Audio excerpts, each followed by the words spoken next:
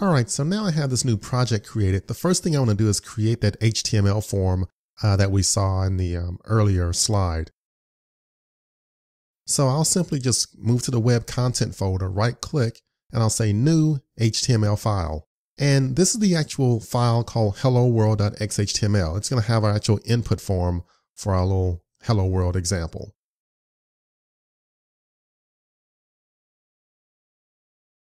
So I'll go ahead and click next. I can choose an actual template I want to use for this file. There's a lot of templates out here. It's not really important right now, but I'll just go ahead and choose a new facelet template. But don't worry about it too much because I'm actually going to delete everything that's there. But I'll go ahead and hit finish right here. So they're going to give me a lot of template stuff, but I really don't need it for this demo. So I'm going to simply select all of this text and simply delete it right now.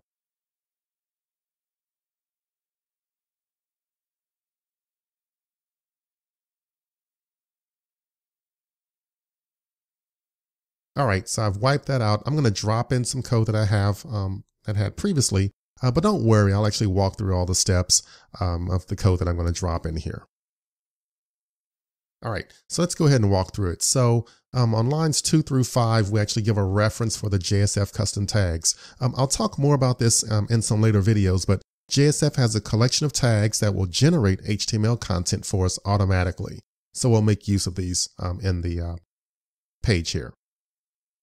So first off, I'll set up our HTML head section. Again, I'm using one of the HTML custom tags from JSF, h:head.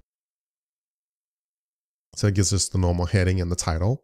Then I move on down to the actual body of the HTML page. And again, note I'm using the h:body. That's the JSF custom tag that we're using here. So now let's go ahead and set up the HTML form. So the little graphic I have on the screen as far as what's your name with the submit button, it's rendered by this piece of code on lines 12 through 15. All right, so let me just clean up the text here for a bit, just so we can kind of walk through it and talk about it. So let me just get some extra white space and slide it up on the screen a bit. All right, so I have this h:input text. So again, h: means that it's a JSF custom tag. This will give us an input text field. The actual ID or name for the field is called name. The actual value, it's going to bind this value to a request parameter called the username. And then we have a: placeholders, the actual prompt, what's your name? And then on line 16, we have a command button. So this is effectively our submit button. And the action is my response. So it'll actually submit it to this page called myresponse.xhtml. Again, with JSF, all the pages are written using .xhtml extension. And that's how this form is set up. And this is how we'll actually submit data across to the actual response page.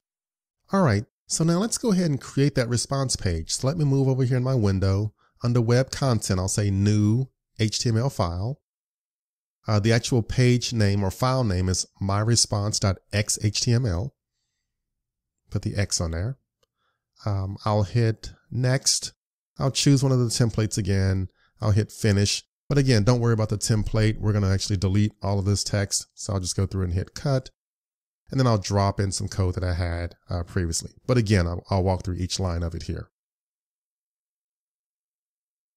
So here we start off with just a reference for the JSF custom tags. I'm really only using just one of the tags here, the H tag for HTML, our basic header, and then we'll set up our body. And then for the body, we're going to say hello, and we're going to give the actual username. So we say pound, curly brace, the username.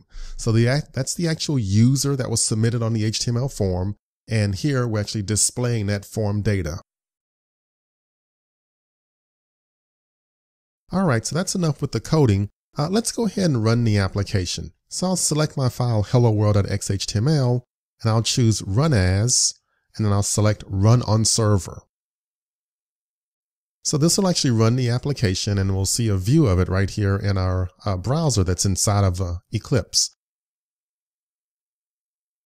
A couple of things to note here is that we have this hello world.xhtml, and it's faces/hello world.xhtml. So this is all being passed through the JSF faces servlet.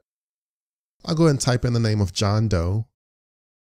I'll hit submit, and then I get the response, hello, John Doe, just like the code was developed in the previous section. All right, so this looks good. So let's go ahead and try this in a real browser. So I'll just go ahead and copy this URL, and then I'll bring up my Firefox browser and check it out. So in Firefox, I'll just drop in or paste that URL, and this gives me the actual form we saw earlier. I'll go ahead and type in my name, Mary Public, and then I'll hit submit. And it says, hello, Mary Public. So this is pretty good. This is all working as desired.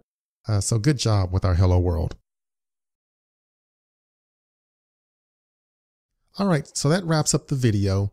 In this video, we created a Hello World program with JSF. We created an input form, and we created a response page, and we linked everything together.